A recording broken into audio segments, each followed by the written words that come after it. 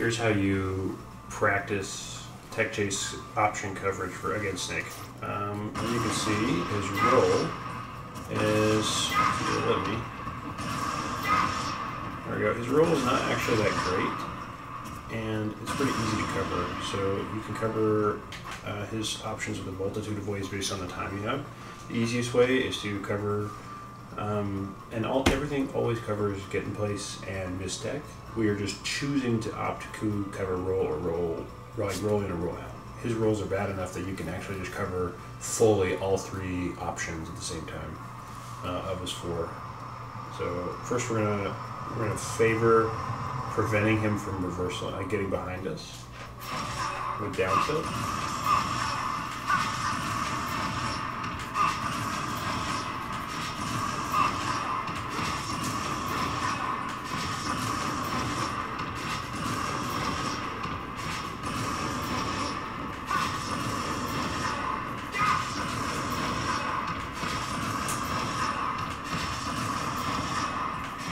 As you can see, down tilt covers both of his neutral get up options or neutral tech options, as well as covering the roll in so that he can't get behind you and reversal off of the tech chase.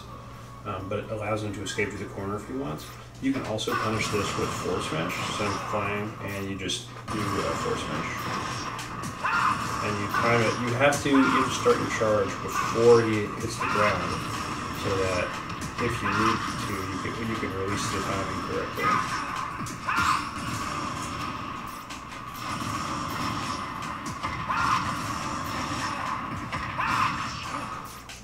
As you can see, Snake's rolling. His rolling is not very good. He just gets bodied by this move. And the only thing you have to be careful about is not overextending and letting him roll behind you.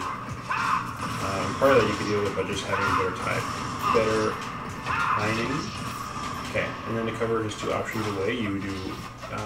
I like to do forward tilt and dash tech. So, and you want to time the dash tech so that you see him bounce.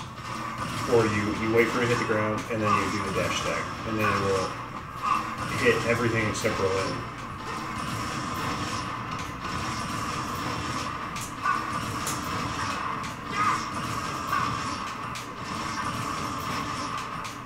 And then if you have a little bit more time on the ground, you can get a running start. You can do pivot cancel F tilt, and that will also cover most of his options.